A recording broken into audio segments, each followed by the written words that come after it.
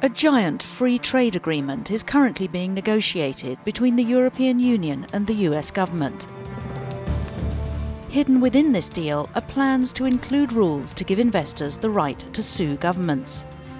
Many fear their inclusion presents a grave threat to democracy, public funds, and the development of public policy.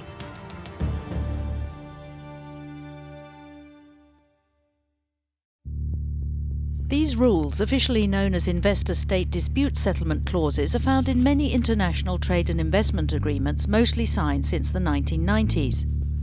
They give investors based in a country where the agreement was made the ability to sue another signatory state if its policies have resulted in reduced profits. Investors are increasingly using these clauses to sue governments for billions of dollars. In 2012, 58 new claims were filed against states, the highest number ever filed in 1 year. Foreign investors and their lawyers and law firms are becoming more and more creative at the kinds of government decisions that they're attacking. 15 years ago, there were virtually no awards and very few cases. And now there are several hundred. That's a very large number in a context of international law and international adjudication. Investors are suing on a whole range of government policies. American tobacco giant Philip Morris is suing Uruguay for $2 billion over health warnings on cigarette packs. Swedish energy firm Vattenfall is seeking over 3.7 billion euros from Germany because of a decision to phase out nuclear power following the Fukushima nuclear disaster in Japan. And Canadian mining company Lone Pine is using a US subsidiary to sue the Canadian government for $250 million after Quebec placed a moratorium on fracking over environmental concerns. It could be that all these actions have got a freezing effect on policy discretion, that states do no longer want to run the risk of doing things that displease investors. Sometimes the mere threat of an investor-state dispute can be enough to kill legislation just because the policymaker is afraid of being sued. So that shows that investor-state disputes are actually also an enormous threat to our democracy. Both the United Nations and the International Monetary Fund have warned that investor rights in trade agreements can severely curb a state's ability to respond in times of financial crisis. When a country is in an economic crisis, it needs to adapt all kinds of measures to get out of the crisis and also to protect its people from the worst. During Greece's recent economic crash, the government was forced to eliminate a portion of its debt by writing down its government bonds. Hedge funds, banks and other investors lost parts of their investment, and now some investors are suing.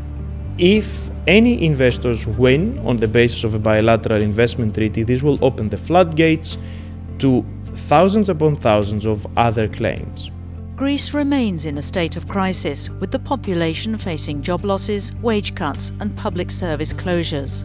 One can imagine that if this fiscal gap is broadened by having to pay out millions upon millions of euros in compensation to investors, then it's going to become even more difficult and more painful for the population to find the funds to address these issues.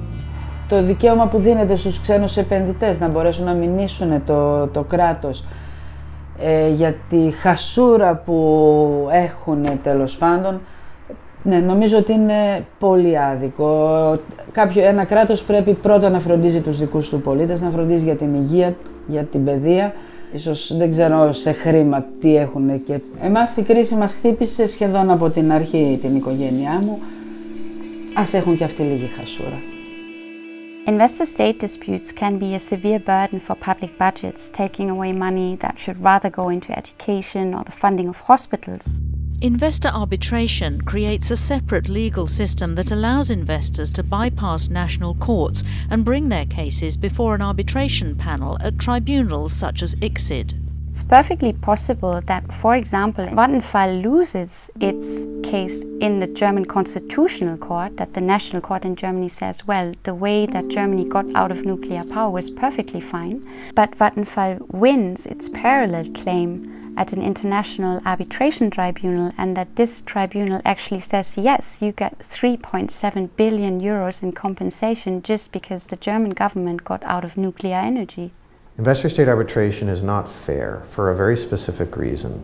Only the companies can sue governments. It's a game in which the governments only get to play defense. do the arbitrators not have an economic incentive to favor the claimants? Because if more claims come, the arbitrators will be appointed more and more. These processes, they're not independent, they're not open, they're not procedurally fair, they're not balanced, and they're not democratically accountable.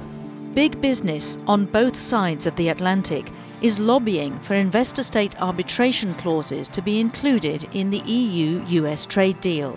In a letter to US negotiators, the energy giant Chevron writes that investor-state protection is one of our most important issues globally. If there is inclusion of an investor-state arbitration clause within a major deal, like an US-EU deal, the signal it gives to the market is that investor rights are paramount. This is problematic. The more we create legal mechanisms that put the investors at ease, the more we risk taking away huge chunks of economic decision-making away from the hands of the people that ought to have a say in how their lives are run. Investor-state dispute settlement is dangerous, period. But I would say that because of the tremendous amount of corporations that are incorporated both in the United States and the European Union, the liability for both goes up dramatically. This is not a technical issue. It would set a gold standard for investment agreements. This would have dire consequences for citizens. I mean, it's us paying for these lawsuits with our money, and we're talking millions. EU-US negotiators should actually dump investor-state arbitration from their negotiation agenda. It should not be included in a future deal. If they include it, environmental organizations, trade unions, public health groups have already announced that they will do everything to define this attack on democracy and policies to protect the public interest.